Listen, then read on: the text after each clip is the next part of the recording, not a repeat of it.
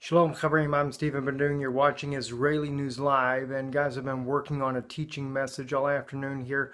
Not quite finished yet, and again, another breaking story here. RT News is reporting that in Turkey, a massive wildfire, supposedly a sabotage, is getting out of control and, of course, is burning very near the United States airbase that's there in Turkey.